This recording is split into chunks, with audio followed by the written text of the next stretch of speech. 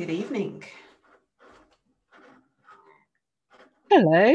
I think we can make a start. Are we ready now, Eva?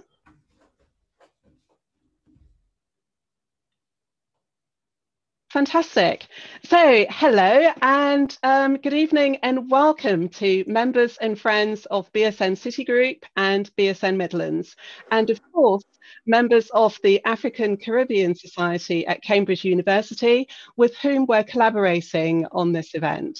It's great to have you all with us and a very warm welcome. This is the first session in our series on authenticity and the importance of being true to who we are. I'm Paulette Maston and I'm chair of the Black Solicitors Network and counsel at Linklaters.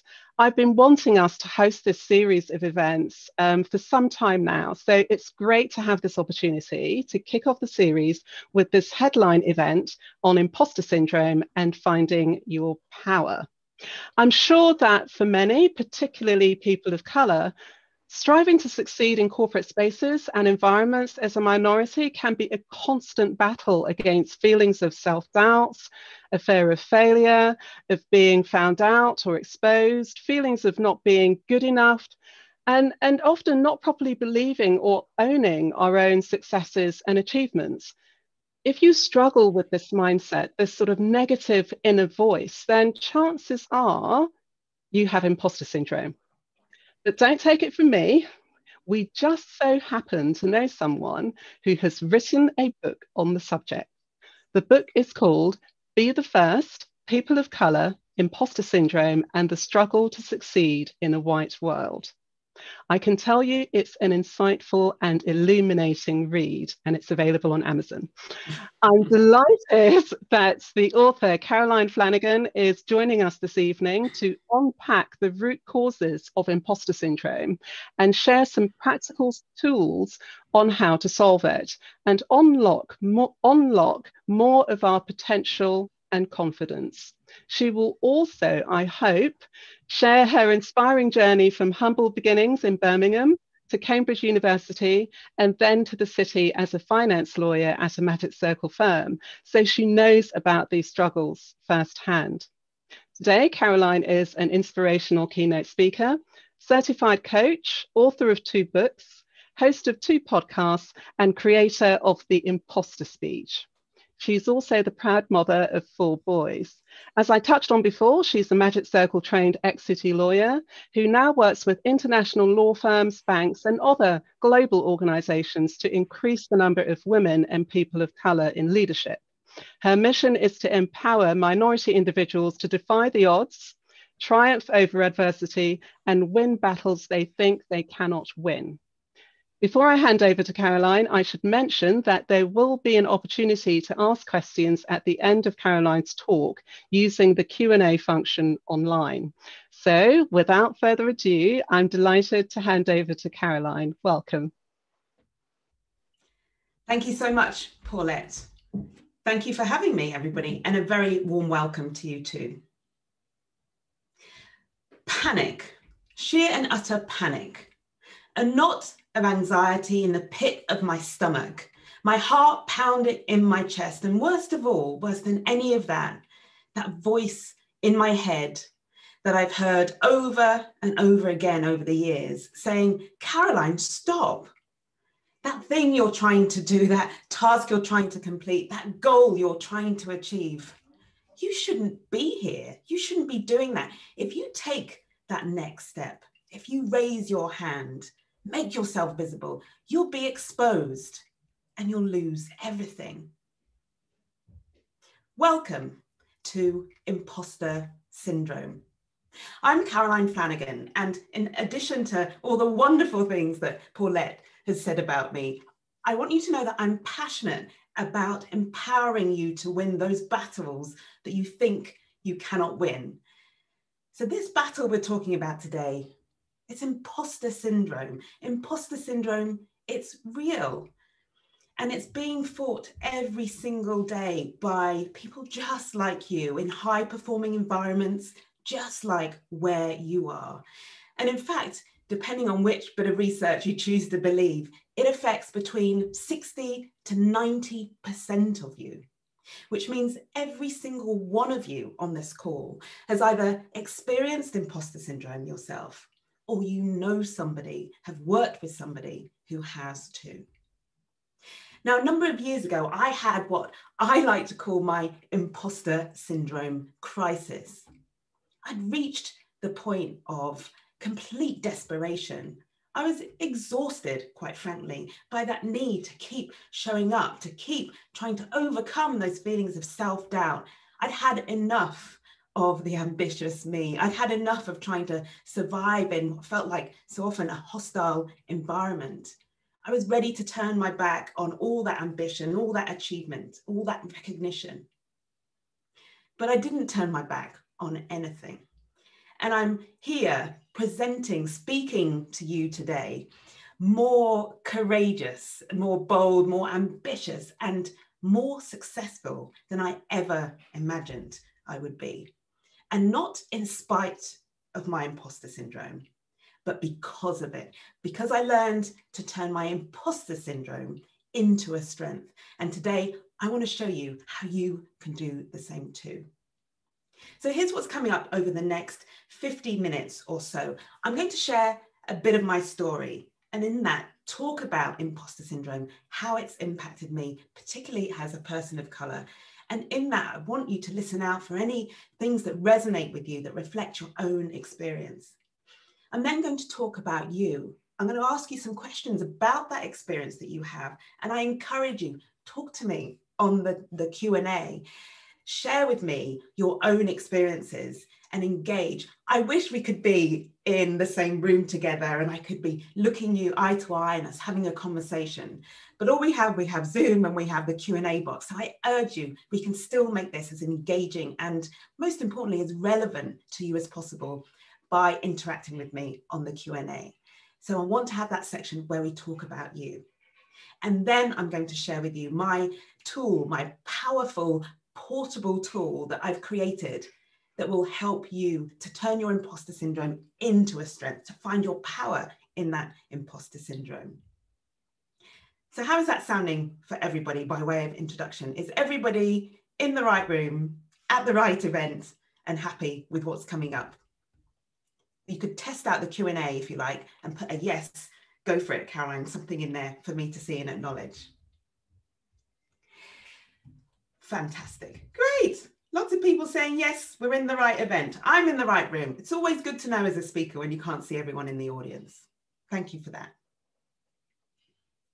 Now, if you've been at all curious about me before today, you may have perhaps Googled me. Maybe you looked me up on LinkedIn. I know a couple of you did because you've already reached out to me and connected, which is fantastic. And I hope many more of you will too. And what you will have seen there is not dissimilar to how Paulette introduced me. You would have seen the university I went to. You would have seen the Magic Circle law firms I worked at. You would have seen the caliber of clients that I now work with, all of my achievements, things I've been recognized for. But those are just facts. They're great facts. They're facts I'm very, very proud of, but they only tell you what I've done. What they don't tell you is who I am. According to the UK children's charity, Barnardo's, children of offending parents are twice as likely to have misconduct and behavioural problems. They are significantly likely to drop out of school, and they are 3 times as likely to end up as repeat offenders themselves. And my family, we did more than our fair share of contributing to that data. Siblings, cousins, aunts, uncles, parents, back and forth from prison, arrested, police around all the time. That was my childhood, and yet my path was strangely different. At the age of 6, I found myself transported off to an all-white boarding school from the 9th floor of a block of flats in Bromford in Birmingham to a white boarding school. And don't even ask me how that happened. All I know is that one day I was surrounded by people who looked like me, sneaking downstairs with one of my brothers making sugar and white bread sandwiches in the middle of the night, to being the only person of colour in an all-white school. I remember those pictures.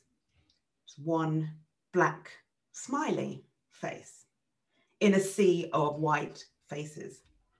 That was 1978. Now, I know your lawyer brains will be calculating and trying to work out how old I am. So just to get that bit over with, I'm 21. So it's 1978. And interestingly, that very year, two American psychologists, Dr. Pauline Clance and Suzanne Imes, they noticed a very curious phenomenon in some of their clinical patients. They were extremely high-achieving women, but who really struggled to internalize their success. They felt it was all down to luck, and they had this ongoing anxiety that any minute now, somebody would tap them on the shoulder and expose them as a fraud. Boy, did those feelings resonate with me.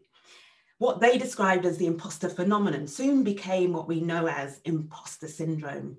And I felt it, that feeling of being a fraud, of not deserving my success, that it was all dependent on a luck that was about to imminently run out, and that threat of exposure.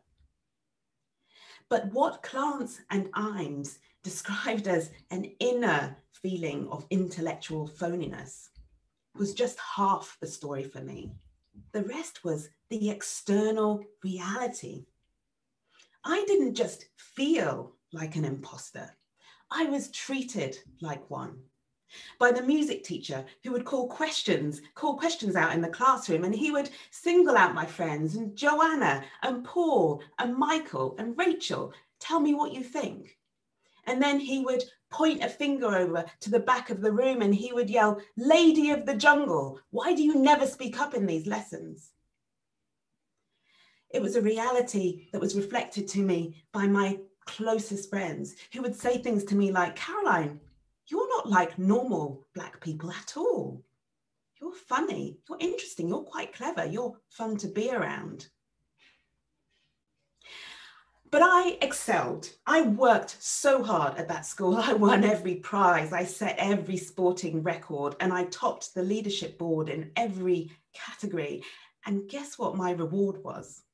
I got to go to the next school and be the only Black face in another sea of white faces. I got to go to Cambridge and be one of a handful of Black people at Cambridge University at that time. I got to then go on to law school, be one of a sprinkling, on to Alan Overy, on to Cleary Gottlieb.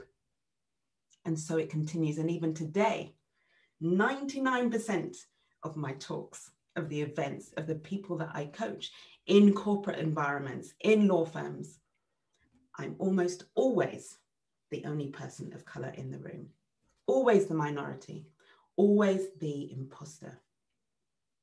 So I know exactly what it's like to experience the pain of imposter syndrome, to feel crippled by self-doubt and to question your right to be here, and to have that mirrored back to you in the microaggressions, in every racist comment, in every in-joke that you don't understand, and every cultural norm that you've never previously been exposed to.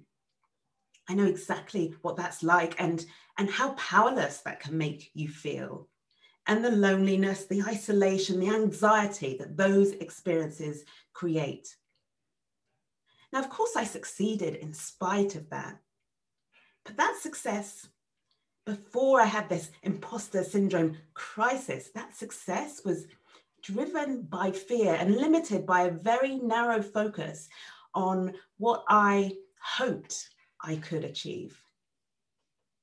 But this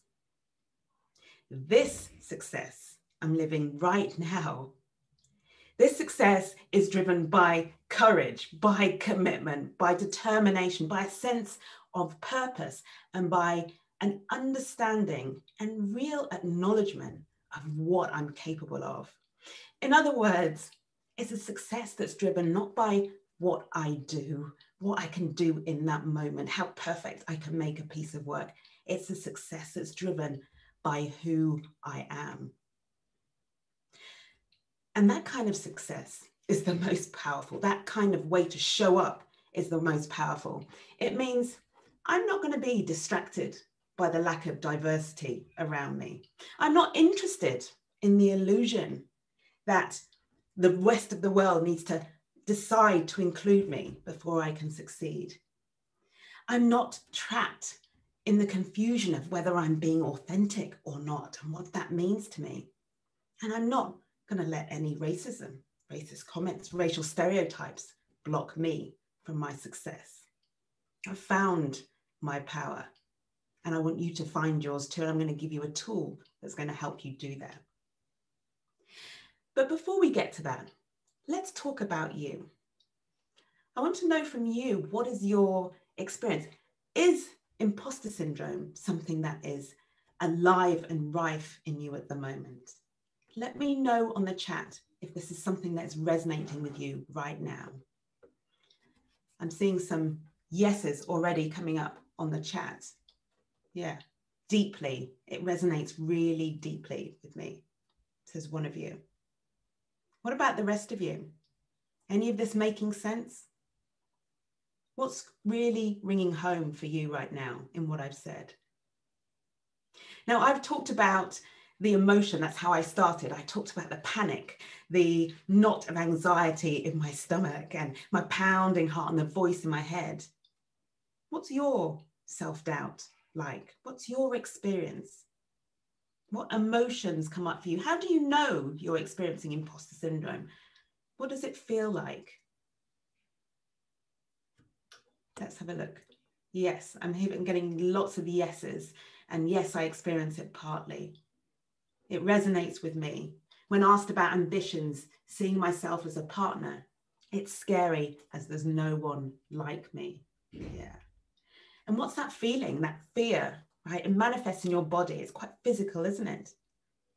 But what I also want to know is, where's the balance for you between the internal and the external? So I've talked about the self-doubt bit, the bit internal, the inner voice, and that's the bit that Clance and Imes talked about. That's what they described as imposter phenomenon and the imposter syndrome. But they couldn't know about the external piece. They couldn't know about what it means to be the only person in the room and to have that reflected back to you. And is that the same case for you? And the third question for you is, well, what's at stake here? You know, honestly, the number of times I'm told, well, you know, okay, so you've got imposter syndrome, but what's the big deal? You've still gone on to achieve things. It's not exactly held you back or made you a failure. So what's the big deal? And that's a question for you. As you go out into the world and you are experiencing maybe moments that trigger imposter syndrome, what is it about those moments that make it something that you're invested in trying to resolve? Or are you invested in trying to resolve? Is this topic just something of interest to you, or is it something you actually want to do something about, move on from? I want to ask you a question. If you still feel the same way about being the only one in the room, if you still feel like an imposter and that holds you back, if you are still being held hostage by the self-doubt and being impacted by your external environment and you feel that's holding you back, making you question your ability, question your ambition, question what you want to do. If you still feel all of that 1 year from now, how will you feel? Will that matter? What about 5 years from now? What about 10 years from now, if you are still being held back by these same limiting feelings? How will you feel? I know for me, what was at stake was more than just whether I could do the task in front of me, whether I could raise my hand in meetings, whether I could put myself forward for that next opportunity that I knew I was supposed to reach for. It stopped being about those individual moments and started to become something else entirely. It started to become about my self-worth, about who I was, who I wanted to be in the world and whether I was really up to the job, up to being myself, being true to myself. And it started to be about my well-being as well. So that's why I got to the point of having what I call this imposter crisis. I couldn't take it anymore. So I'm just going to bring up my chat. So what I've realized, everybody, is that we're putting lots and lots of comments in the chat box. And I've been looking in the Q&A. So I've got those comments up now in the chat. And I'm delighted to see all of the comments that you've been contributing. Lots of yeses, yeah. Lots of it being all too familiar, what I've shared with you. You're feeling out of place, feeling anxious, struggling with finding the balance of being neglected because you're Black and treating your success as undeserved. Gosh, being the token Black person. How many times have I heard that? How it's showing up for you, feeling like you don't belong and that you'll be found out. And that external piece, I can see that too. That's a really real experience for you. People questioning everything you do and how that makes you feel, how it makes you query whether you're good enough. Was it a mistake? One of you says. And yes, I can see the cost for you is huge too, right? What's at stake? Mental health, the lack of peace, the feeling like a failure. Amazing responses. Thank you so much for sharing how real all of these experiences are for you. And one thing I want to say, and this is really important, I think everybody can see the chat, is a feature of imposter syndrome is that feeling that it's just you, that everybody else has got it worked out, that everybody else is so much more self-assured than you. And one of the things I love about these sessions is what it says about how pervasive this feeling is. And the message I wanted you to take away from that is that you are not alone. And in those moments when you are feeling isolated, no, you are not alone. So when there are such high stakes, when we're talking about changing something so that it's not still haunting us, holding us back, and we're living with that regret, that feeling 10 years from now, we need bigger solutions. I'm constantly asked for what are the tips, what are the tricks for getting over my imposter syndrome? And I say in a bit of a kind of, in a bit of a strop, I say, I don't do tips, I don't do tricks. This isn't about tips and tricks. Your imposter syndrome is not going to be fixed, go away, overcome with tips and tricks. It's too important. It's too ingrained. It's too deep. You need something more. And that's where I found myself in that moment of my crisis.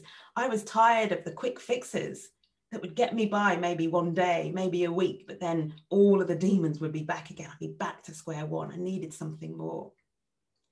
So I did the one thing that I hadn't tried. I looked at my imposter syndrome.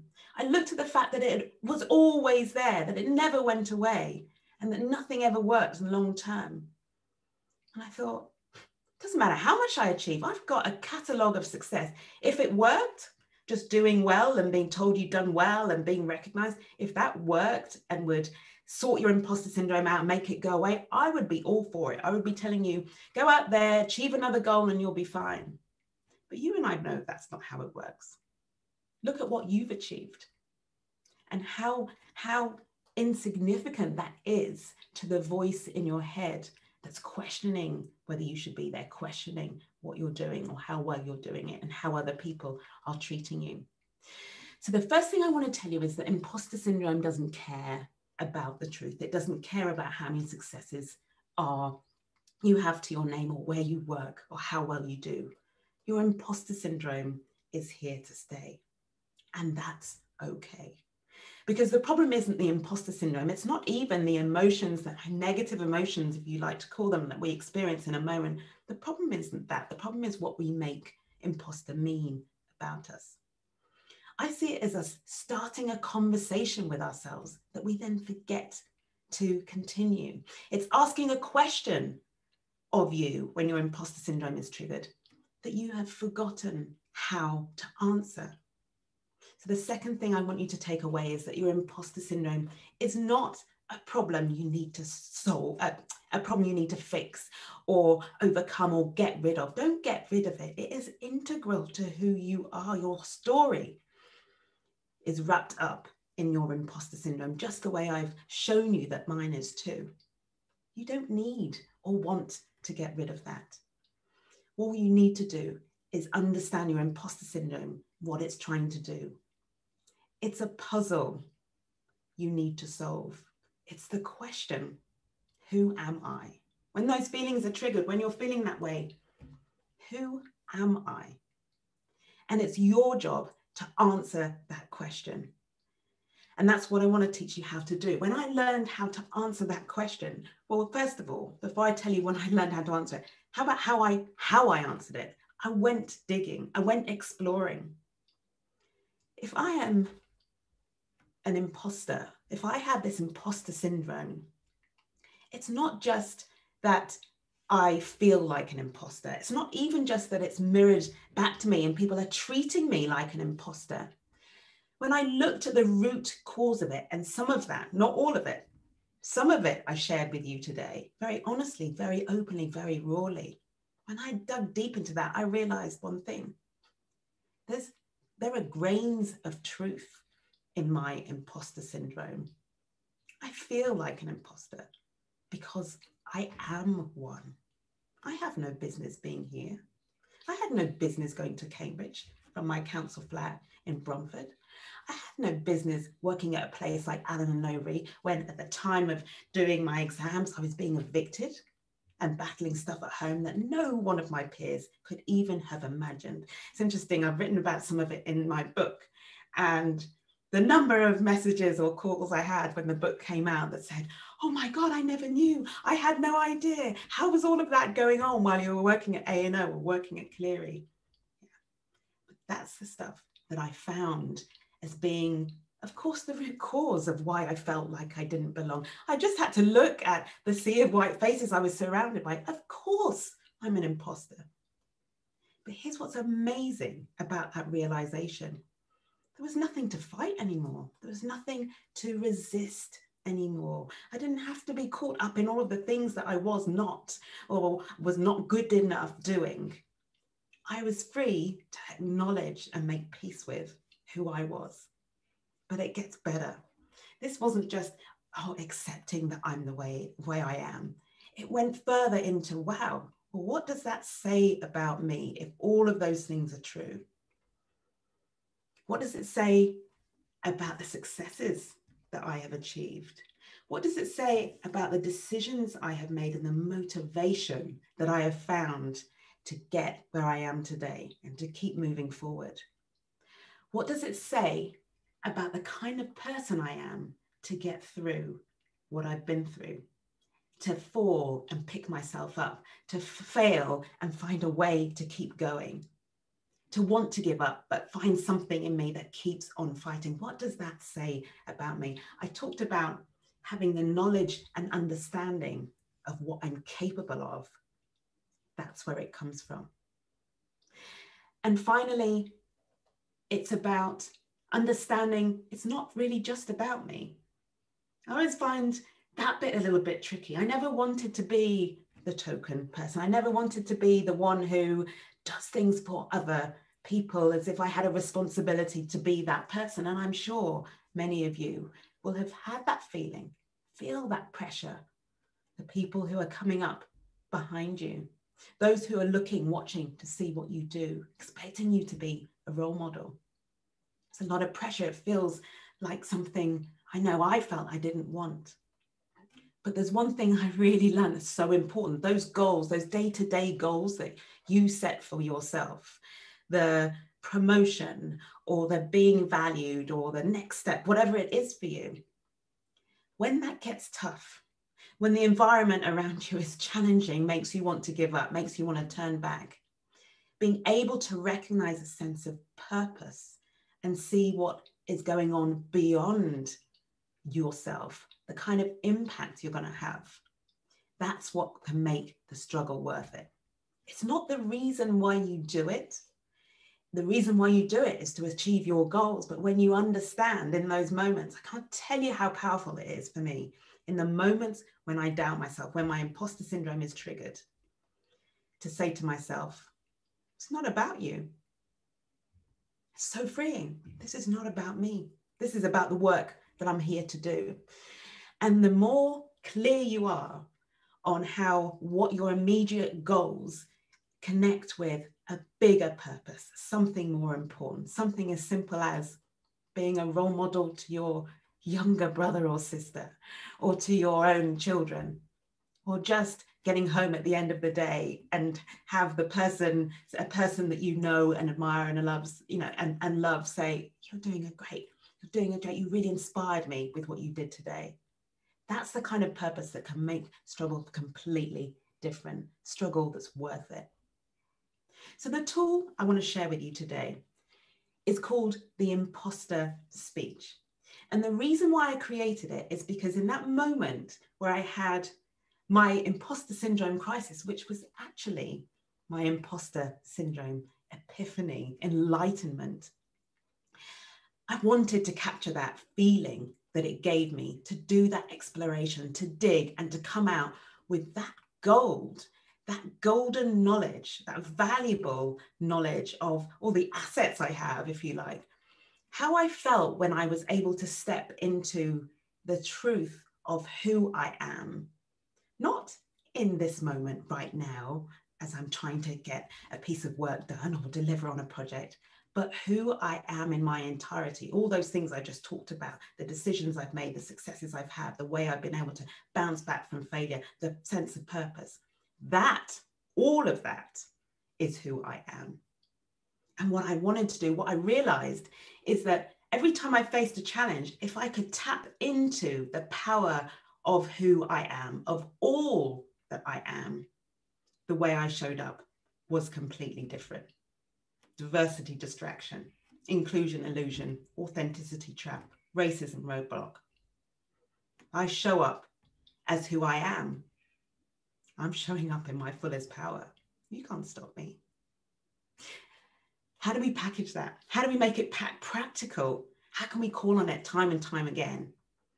I created the imposter speech as like a short statement that you write, you create yourself out of your own value. You go digging, you go mining for the nuggets in your story. There is no one like you.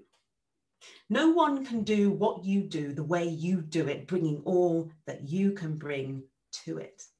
And you need to be able to access the energy and the power of that in every single moment where your imposter syndrome is triggered. In every single moment, ideally, but when your imposter syndrome is triggered, the point is what makes it so strong and powerful for you is you can use that as an invitation. You can see that as not a distraction of who you're not, but as an opportunity to step into who you are in your entirety. So the imposter speech is composed of 5 steps, and they're very, very simple. You answer 5 questions. The first question is, who are you? Now the answer to that is misleading. It's just your name. I am Caroline Flanagan. But when I say my name, how I feel when I say my name is all the power of who I am because I have my imposter speech. So your first step is to answer the question, who am I? And be able to say, I am, and then your name, but say it in a way that connects you to the core of your identity. That means whatever relationship you have with your name, it has to be the most powerful relationship out there because it represents who you are. What does that mean? It means taking control of your name. It means if somebody pronounces your name incorrectly, not making that about them, about the disrespect that might mean, about what they're trying to say. It's nothing to do with them. Your name is yours. You have to own your name. Step into it. If you want people to get it right, proudly explain to them how to get it right. Tell them how important it is. Do not give your power away by making how respected you feel, how your sense of belonging is dependent on whether some random person who is called Mark James, who's never ever experienced anyone not be able to pronounce their name before, some random person, let them decide how you feel when you are in a room. It's your name, you own it. Nobody can do anything to it to take that away. So clean up your relationship with your name. If you don't like your name, you need to do some work on that and find a way to embrace your name, and working with a client at the moment on this very thing, and we're creating his imposter speech, and the work we're doing on his name is unbelievable how important that is and has been for him, how transformative. It has literally been the single most powerful thing in creating a barrier between him and everybody he works with. And that barrier has just been crumbling down as we've done the work on him taking ownership of his name. So the first question is, who am I? And that's your name. The second question is, where am I? And the answer is not just the success of wherever you are, whether you're at Cambridge or whether you're already practicing or wherever you are. It's all of the successes. If you imagine looking in your rearview mirror, I want you to be able to map your successes, the stepping stones to where you are now. And just pick one or two that really resonate with you and remind you that you didn't just land where you are now from on high. You didn't just wake up where you are today. There's a whole route, like a route map that you have followed in order to get here. And you need to be able to conjure up those stepping stones to success. The third question is, why am I here? What are the decisions that you made that led you to this point? Because you did make them. You did choose this. Now, it's amazing how many of my clients, or how often I hear that, well, I'm just ended up falling into this, or my parents thought it was the right thing for me to do, or it was the obvious next step, or everybody was following this route. I didn't really choose to be where I am. And, you know, the next comment alongside that is, and therefore I should give up on this. It's not the right place for me. I should be going somewhere else. You chose this. You chose this for a reason. I want you to go back. I want you to go back to understanding and giving yourself, understanding the integrity of your decisions that have led you here. Something in you thrives on achievement, thrives on the challenge, enjoys the kind of people you get to interact with at this level. Find that motivation by answering, why am I here? The fourth step, arguably the most important, answer the question, how did I get here? Now, this is different to the successes. Most of us, we want to go to the successes, don't we? We take comfort in those. But I want to tell you, you need to go to the failures. You need to go to the places where you don't want to think about, you don't want to remember those times you had that horrible feedback, you didn't get the job, you had that rejection. Yeah, you were treated. Go to those places. But I don't want you to wallow in the misery of that experience. What I want you to do is to connect with what you did next. How somehow you picked yourself up, how somehow you managed to, however difficult and stressed and painful it was, how you were feeling, you somehow found something in you to keep going. That, my friend, is where your power lies. All those times that people don't even know what it took of you. That's what you're capable of. And that's the power I want you to be able to step into in those moments you're the only one in the room and somebody is perhaps treating you in a way that's making you feel threatened, or you're feeling like you don't belong to be there. Tap into that power that is proven, that you have a track record of. And then, as I've said, do the work on your purpose. That's the fifth step. Answer the question, why am I here? And there's two parts to that. The goal, what do you want to achieve? You do have the next goal, right? You do know what that is.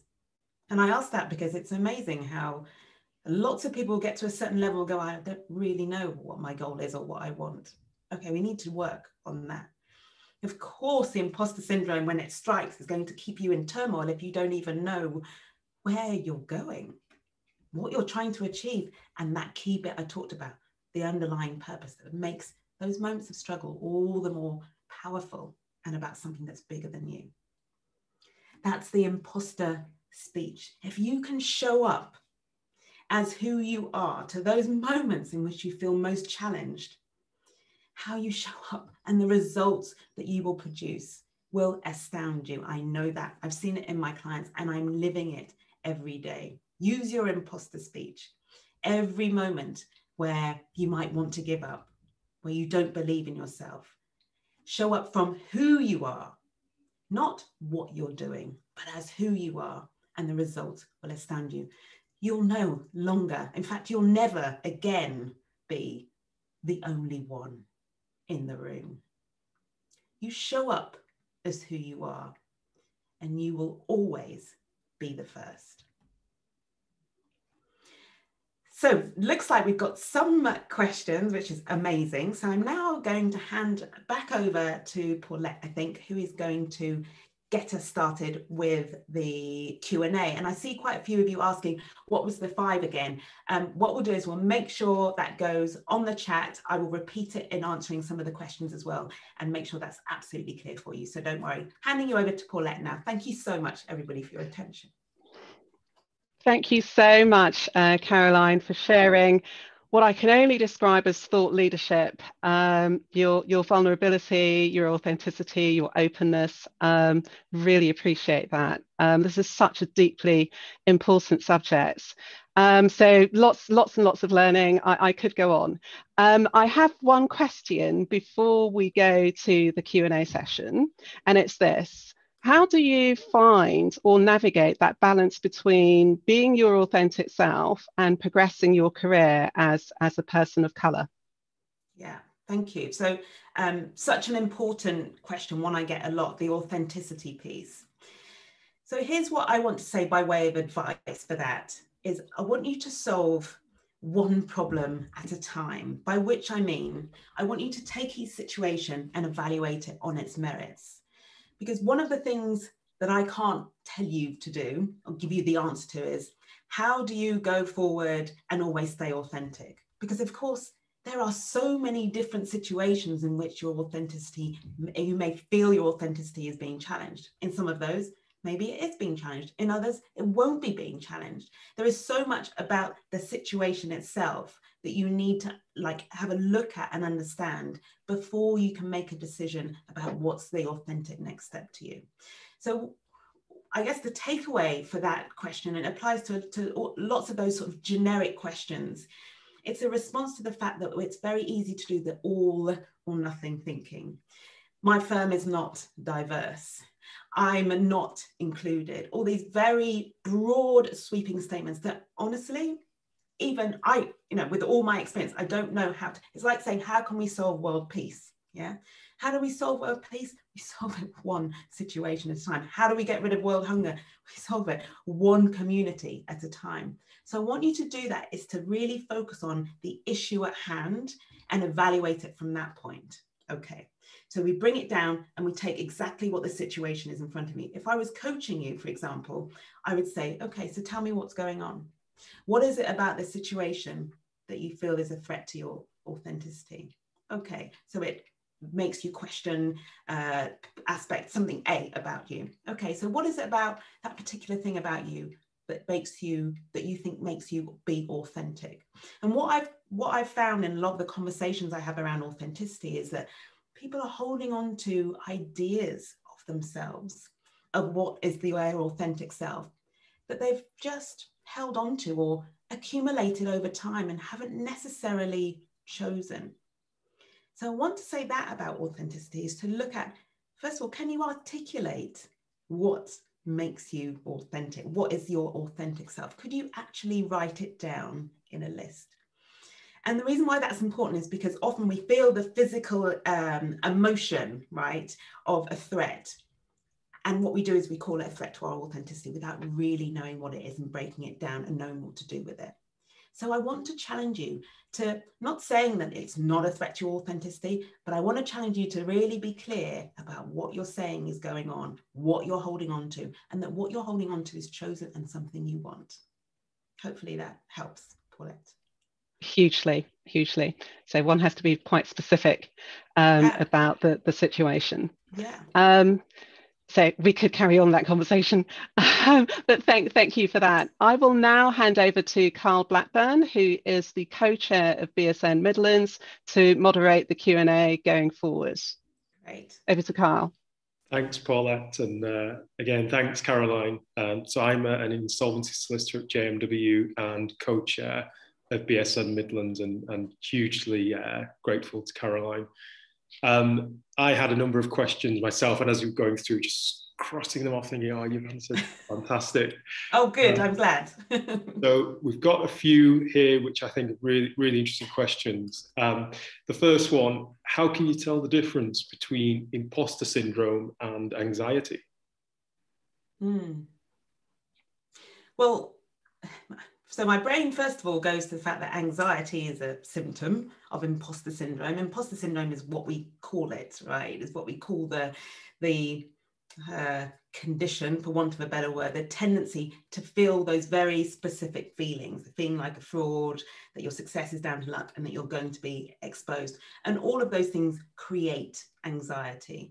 So Carl, that question makes me think of a similar question, which is, what's the difference between sort of self-doubt and imposter syndrome? Or what's the difference between anxiety and imposter? I actually honestly think it doesn't really matter what you call it. I think what matters is just how you solve for it and what you do with it. And it's about finding whatever works to improve your situation. So you could come to me and say, I've got anxiety. I would say, why? What's going on? And we'd solve for what's going on. You could come to me with the same issue, the same circumstance, and call it imposter syndrome. I'd ask you the same question. So I don't want you to get too hung up in what it's called, whether it's anxiety or imposter syndrome. And I want you to focus more on how is it showing up in you? What is it about? What can you do that's going to help you find your power in situations where you feel that powerlessness? Yeah. And so, what can I do? Is there something in the imposter speech, which is what I've given you today, that's going to help me step out of the emotion of my anxiety and into the sort of logic of who I am? Yeah, I agree. That sounds, thank you. Another question that's come through is touching on one of the 5 steps, which is effectively self-reflection on negative experiences. How do you prevent that from transforming into self-sabotage effectively? Not going, it's doing the analysis without. Yeah, absolutely. So this is super important. I think this is an area that's really important. If you have, a lot of us have places in our past where we don't tend to go, right? And it could be something as innocent as a breakup or with a partner or something, an ex-boyfriend or something in the background. And we know it's uncomfortable, we don't want to go there, but we could safely go there by ourselves, right? And think, okay, well, this is what it took for me to get over that, or this is how I managed to get through the following weeks. And that's safe. There may be other things. I mean, the stuff that I dug up, super painful for me at the time, super difficult. And I think one of the reasons why I was able to do that by myself and actually evolve this into a practical tool that will work for you is because I'm a coach. I've been doing this work for a number of years. And it's kind of been the thread of, it's drawing on my experience over years of understanding how the brain works and being able to navigate that. If you have difficult things in your past that you would rather avoid, I would just say have support in doing that. And that support, ideally, the next obvious place is somebody who is trained in doing imposter speech coaching, like myself. And then they will be in a position to say, if there's something, if that is something that needs the help of a counsellor or you taking it further, then they can advise you about needing that next step. So yes, if it's something that you don't feel safe doing by yourself, work with somebody who's qualified to help you. Thanks, Caroline. Next question is, what's the best way to deal with microaggressions in the workplace? One microaggression at a time. Straight to it, like it. Well, I mean, look, Carl, so and I'm not being facetious there, but, if you like, we could say, oh, there's just microaggressions all the time. And how do I deal with all the microaggressions? But, what kind of answer can I give you to that? Well, which microaggression? Is it someone making a comment about a different hairstyle? I don't know, decide whether you care or not, right? That's the answer to that. But maybe it's a more serious microaggression that does really bother you, in which case the solution is something else. So that's what I mean about almost, I don't want you to talk in terms of, oh, I'm dealing with microaggressions in the office. What do I do? Take a situation, for example, it's a microaggression someone to continuously get your name wrong, right? Or not call you ever by your name because they're trying to avoid pronouncing it. Now, I know for a fact, I do a lot of allyship coaching and programs, right? So I have in the room, I have the kind of majority culture, okay, which are pretty much about 19 out of 20 people in the room, and there might be the then lone person of color in the room. And we have these very safe conversations about what's going on. And you know what's interesting that's come out of that is how many members of, you know, the sort of seemingly much more confident white majority don't use names that they struggle, they're nervous about getting wrong. They're so nervous about getting things wrong that they avoid using them and will avoid calling on somebody in a meeting for fear of getting the name wrong. Now, while you're sitting there thinking this is a microaggression, that's what you're missing. You're missing that somebody's so unsure of themselves and so afraid of getting it wrong and of being aggressive towards you that they don't even use it. So that's what I mean by solve it one situation at a time. It's the most powerful, empowering solution. Yeah, definitely. And I suppose kind of turning it on its head slightly in terms of, given the typical Black experience, generally, I think you have to be pretty tough, I think, to get through to even as far as university. You know, you'll have experienced a lot. Would you think that perhaps once you've analysed the issues could make us actually more resilient than some of our peers from that natural life experience we already have? Look, absolutely. I mean, whether we're more resilient than our peers, I don't know the answer to that. I have coached some people who are part of the majority culture who've had some really, really tough, really tricky experiences growing up too. And so it's very hard to compare it. But what is absolutely certain is that every one of those challenges and the resilience that you have had to build up, it counts. It counts to building your value. And it's so important that you don't leave that behind, leave it on the table when you're then showing up. And you show up as less than you are when you've got all of that backstock of experience, of resilience to bring to future situations. So yeah, the more you've had it, the more powerful you can be in those situations. Thanks, Caroline. I'm just conscious of time. We do have a few more questions, but Caroline, if you're okay, we just quickly answer probably just one more. Yeah, absolutely. And the question is, how do you deal with the other feeling, especially when it's being reinforced by people in an environment where you're unsupported? Now, do you stick and hope that it can resolve itself, or do you eventually say, I've tried here, I need to move on, it's too negative for me? How do you deal with the other feeling? First of all, if you are the only person of colour in the room, then you are different, aren't you? I mean, that's really the truth of it. So there's the reality of the fact that you are the only person, everybody else might be more the same or similar, okay? So I kind of want you to stop fighting the reality of that situation. And here's the second thing I want to say. That feeling, as long as it is a feeling, there is a lot of room within that feeling for you to step into your power. As long as you have the feeling of being another and you are giving the credit for that feeling to everybody else outside of you, you're giving away all of your power. You're a victim. There's very few options for you when you are powerless in that way. Everybody else is making me feel like the other. You can't control everybody else. So where does that leave you to go? That's the first thing. The other part is that when we have feelings, one thing we need to know about feelings is they are not objective. They also not, if you'll excuse the pun, black and white. Feelings are complex. So I could be the only one in the room and feel that everybody is treating me like an other.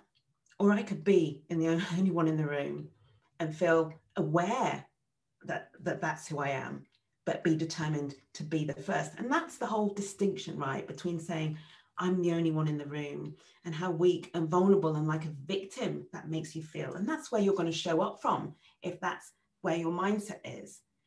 You know, if nothing else, what I'm teaching or sharing with you today is that you can choose the mindset that says you are the first one in the room.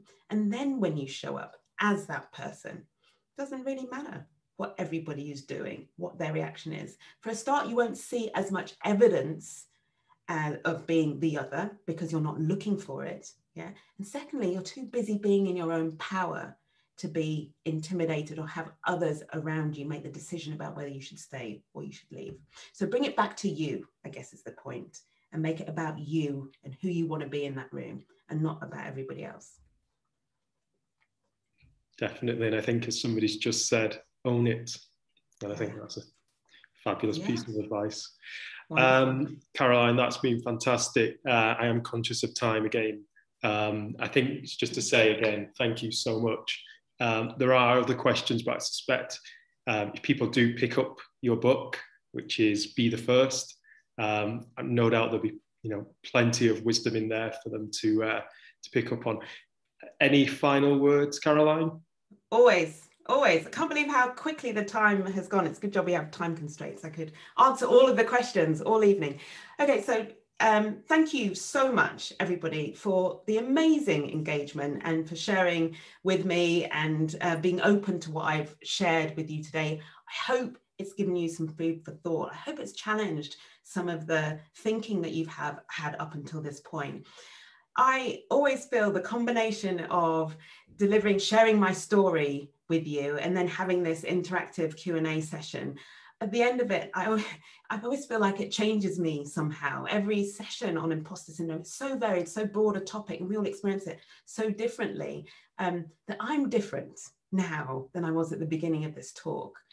And you are too. You can't unlearn or unhear what I've shared with you today, what we've discussed.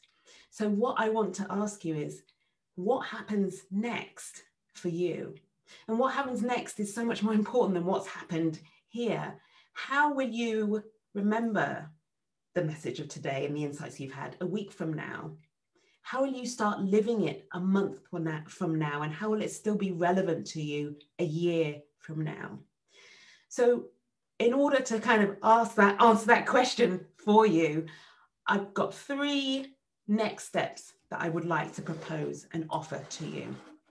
The first one is to join my Imposter Syndrome community on Facebook. So the link is there. It may even be possible to put the link in the chat. I'm not sure if that's going to work very easily, but that's the link. And the point about the Facebook group is the questions I will ask the BSN amazing team behind the scenes if I can download the questions that you've asked today. And obviously lots of them I haven't had time to answer. And what I do is in that Facebook community, I'm going in, I'm answering those questions.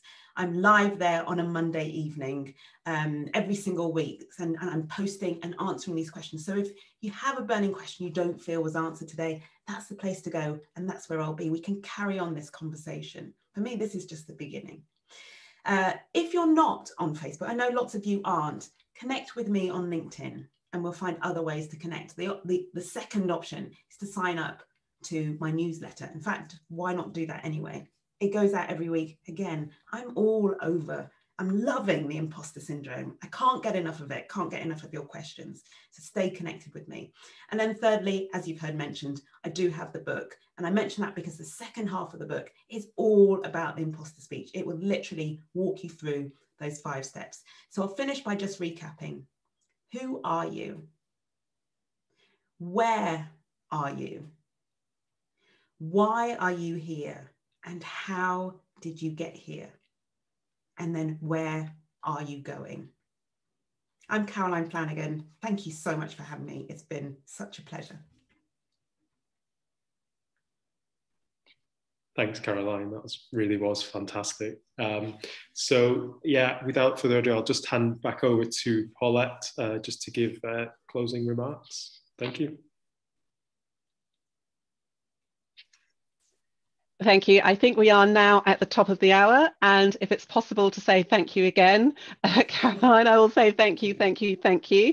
That has been awe-inspiring. It's been incredibly insightful, and thank you also in particular for the follow-up tips at the end. I'm sorry, you said not to use the word tips, but guidance, guidance, important steps, and important next steps. So as always, everyone, do stay connected with BSN for our upcoming events, and of course stay connected with Caroline so that we can find our power together and individually. Thank you all so much for attending, and see you all soon. Thanks again. Bye-bye. Bye. Have a lovely evening. Bye.